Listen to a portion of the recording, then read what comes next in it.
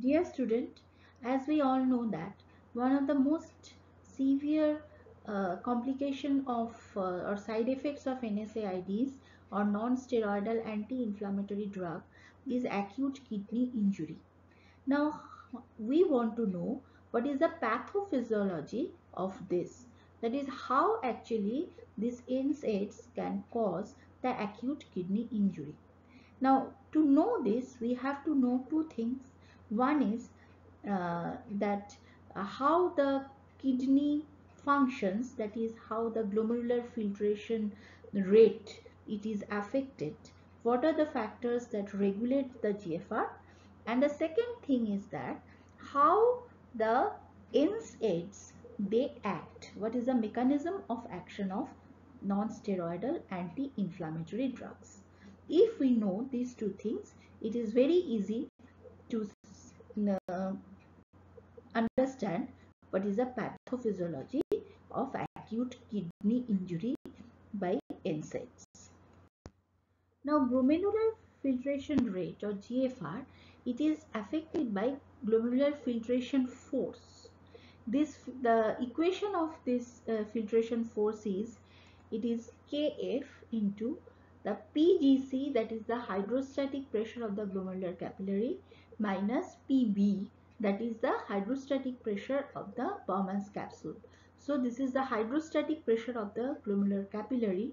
This pressure is actually helping the filtration. So filtration means it is helping the function of kidney.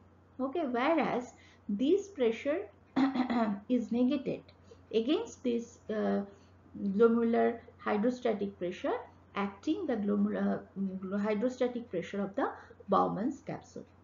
Minus there will be pi Gc. Pi Gc is the oncotic pressure of the glomerular capillary. So we can see the direction of the pi Gc also. So pi Gc is also preventing the filtration, and minus pi b. This pi b can be taken as a 0 because we know that almost all proteins are entrapped by the glomerular capillary. So there will be no plasma protein present in the Bowman's capsule. So the oncotic pressure of the Bowman's capsule, it can be taken as 0. So the net equation will become Kf into PGC, that is the hydrostatic pressure of the glomerular capillary, minus the hydrostatic pressure of the Bowman's capsule, minus the oncotic pressure of the glomerular capillary. Okay, so it is like this, where Kf is the glomerular filtration coefficient. It is a product of glomerular surface area into the hydraulic conductivity. Okay, so now this we can, from this equation it is clear that PGC or hydrostatic pressure is the main pressure that will help the filtration.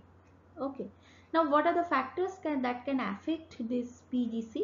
If we can increase the renal blood flow, okay, so that can increase the glomerular capillary hydrostatic pressure. So if we can increase the renal blood flow, how can we increase the renal blood flow? Either by dilating the afferent arteriole, so more blood will come, or we can also cause the constriction of the efferent arteriole. So what will happen? There will be more pressure difference between afferent and efferent arteriole. So more blood will flow in this way and the filtration will increase. So PGC or glomerular capillary hydrostatic pressure, it can be increased by increasing renal blood flow by these two methods. Now come to the mechanism of action of NSAIDs or non-steroidal anti-inflammatory drugs. We all know that from the membrane phospholipid, with the help of phospholipase A2, there will be formation of arachidonic acid. Arachidonic acid, with the help of this cyclooxygenase enzyme, it may be COX-1 or COX-2, it will form the prostaglandins. There are several forms of prostaglandins: prostaglandin I2, prostaglandin E2, thromboxane 2, prostaglandin H2. Among them, the prostaglandin E2 is a potent vasodilator. Okay. Now, what is the function of NSAIDs? NSAIDs actually it prevents or blocks this cyclooxygenase pathway. Okay, both the COX-1 and COX-2, it is actually non-selective NSAIDs. They will block both COX and COX-2, and some selective blockers are also present which will only block the COX-2. Okay, so if this block is there, that means there will be reduced secretion of prostaglandin. Okay, so what is the main function of non-steroidal anti-inflammatory drug? It will reduce the synthesis of prostaglandin. As I have already told you, if I want to increase the filtration or filtration force, I have to increase the glomerular capillary hydrostatic pressure. That I can increase either by increasing the renal blood flow, and this renal blood flow can be increased either by vasodilatation of the afferent arteriole or vasoconstriction of the efferent arteriole. Now this vasodilatation of the afferent arteriole is mostly done by the prostaglandin E2. Okay, so when you are using non-steroidal anti-inflammatory drugs that reduces the prostaglandin, that means this vasodilatation of the afferent arteriole, it is affected.